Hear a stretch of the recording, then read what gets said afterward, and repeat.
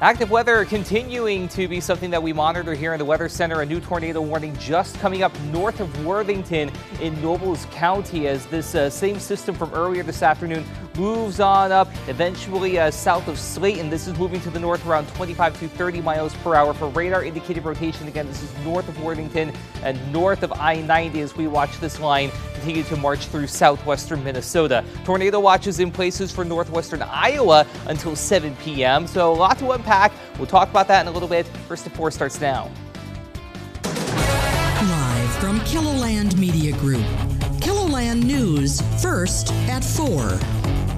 Tornadoes in northwest Iowa. We have an update on the current situation. Plus, forever chemicals in Minnesota drinking water, what several cities want the legislature to do about it. And later, day 2 in the hush money criminal trial of former President Donald Trump. We'll have the latest from the courtroom. Good afternoon, and thanks for tuning in to First at 4. I'm Don Jorgensen. And I'm Kelly Volk. We're following some developing news in weather this afternoon. Take a look at this video. As you can see, a tornado touched down near Morris, Iowa.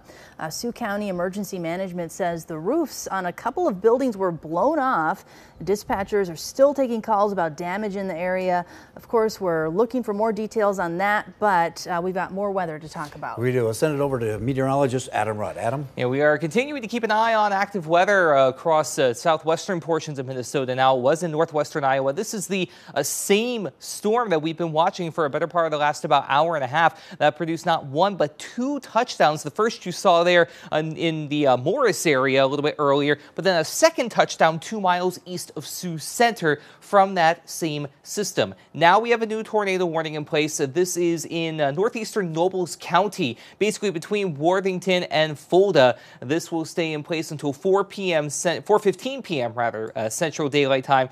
This is continuing to move on up to the north at about 25 miles per hour along and west of the Highway 59 corridor. So again, north at 25 miles per hour. This is just north of Worthington as this continues to move on through. And this is for radar indicated rotation. We've been seeing this for a little while. We'll zoom out a little bit more. You can see where the Sioux Falls radar is located. Anything in green that's headed toward the radar, anything in red that's going away. So we do have that area where we have radar indicated rotation just a little bit north of the Reading area. This will again move to the north through mainly rural parts of northeastern Nobles County over the next about 10 to 15 minutes. But again, a radar indicated rotation out of this, also looking at a lot of heavy rainfall. So if something is able to develop, there is that potential for it to be rain wrapped as we continue to go through the next about 15 to 30 minutes. But I want to zoom out a little bit. We have been talking about a lot of active weather, and we'll go back in time so you can see just where all of this started. And this was down toward, again, the Lamar's Morris area where we had the first touchdown that occurred a little bit earlier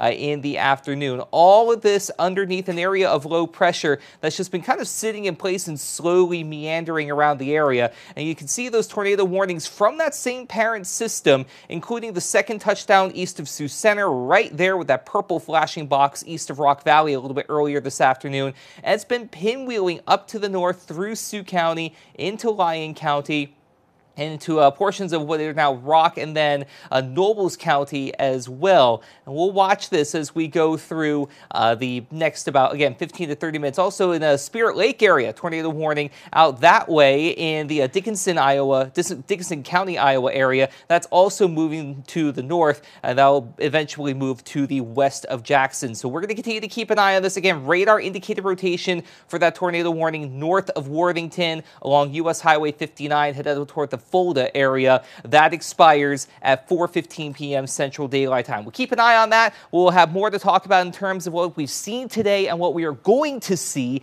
as we head through the next couple of days in your extended forecast. Okay, Adam, break in if you need to. All right, thanks a lot. A Minnesota family is mourning the loss of a 1-year-old boy who fell from a window at a Sioux Falls hotel. In a social media post, the child's parents say their sweet baby boy Madden has gained his angel wings. They also call him a real-life hero because his organs will be used to help others.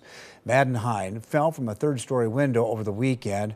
We checked with Sioux Falls police this morning, and a spokesman told us that the investigation continues, but at this point, everything points to a tragic accident.